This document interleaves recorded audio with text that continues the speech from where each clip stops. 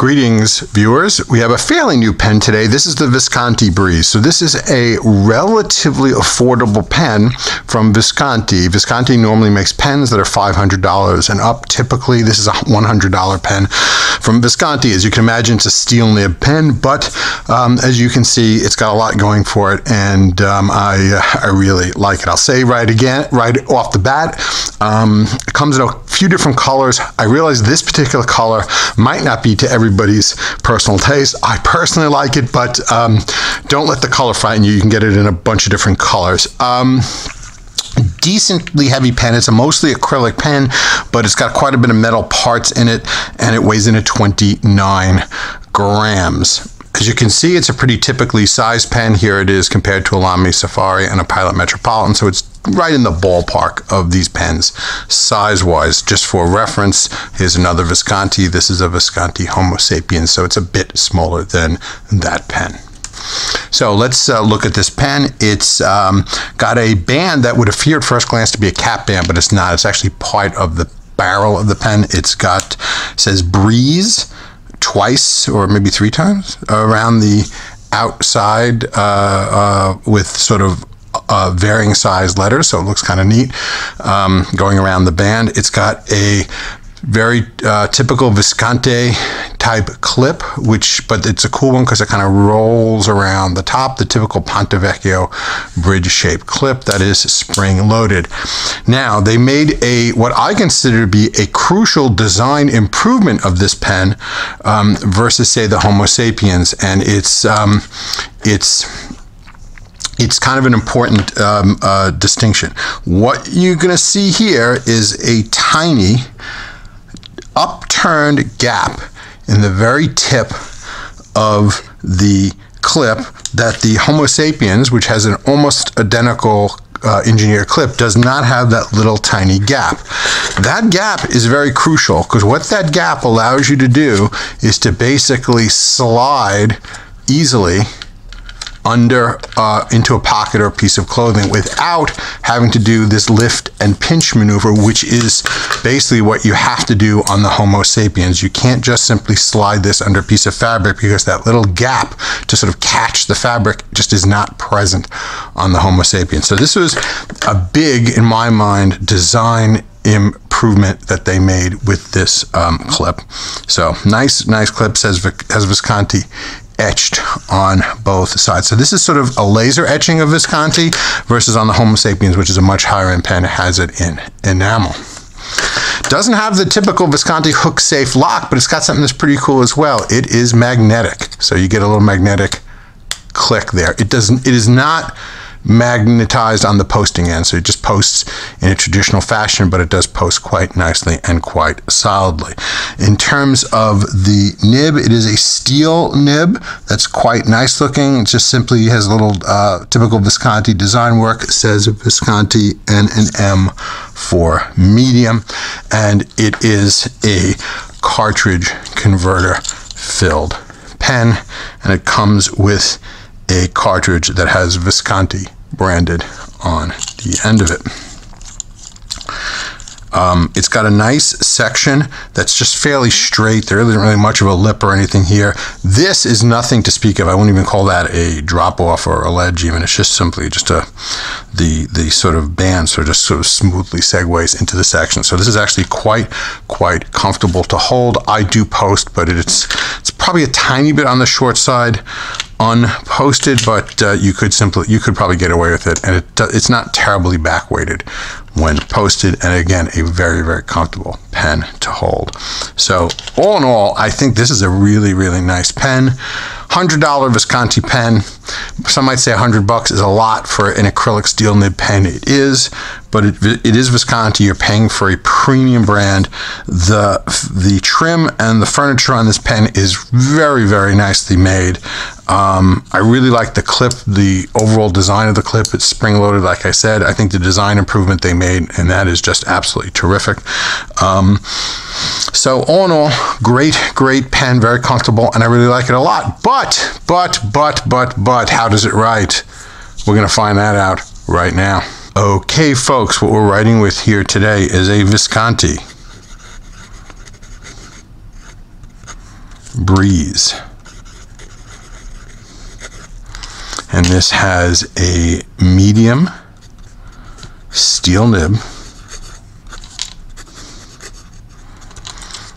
And this just is fantastic. It is smooth. It is relatively wet. Has really nice flow. Not much really in the way of any kind of flex or springiness on this nib. You can coax a tiny bit of line variation out there, but certainly not a flexible nib. But I just think this writes absolutely fantastically. I'd venture to say that it writes probably about as good as this Visconti does at about 1/7 the price. So there you go. Not terribly a fair comparison, but this just really, really writes nicely. I am very pleased. Just a great flowing, really smooth writer. I've generally been very pleased with this pen. And this was, you know, sometimes you make a purchase that you just really, really feel good about. And I have to say this was one of them. So again, very, very pleased with this pen. And I really highly recommend it. I think they really, I don't know, I dare say knocked it out of the park with this one, but really, really a nice pen and great job. And don't be surprised if you see this on my favorite pens of the year list come the end of the year. So there you go. And again, this magnetic closing mechanism is quite neat. About it for this pen. Let's talk a little bit about this ink, shall we? So this ink is Noodler's Zhivago.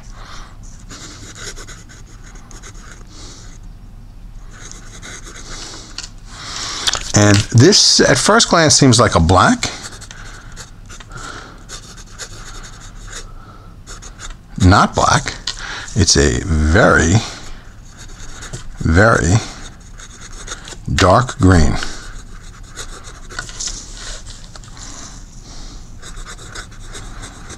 So if you want a kind of nice alternative to a black ink, this would be it. So at first glance, it does seem black, but it is in fact just a very, very, very, very dark green.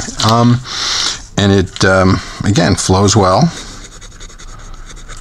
It's nice and economical. As always, you get this nice 3-ounce bottle of ink from Noodler's. Again, the usual warnings apply when you open up a brand new bottle of Noodler's ink. Be careful because they fill it to the absolute tippy top of the bottle. So just be forewarned. So it's a nice economical ink, flows well, etc. And I like it quite a bit.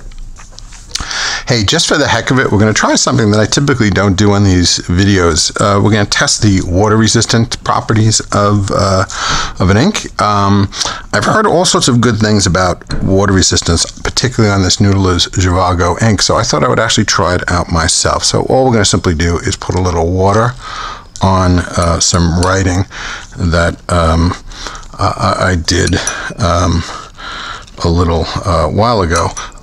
What I'm going to expect to see here is that the green is going to wash away and the black is going to stay. So what I think we have here is a non-water resistant green component and a water resistant black component. So as you can see, that seems to be what's happening. You're definitely seeing green here washing away, but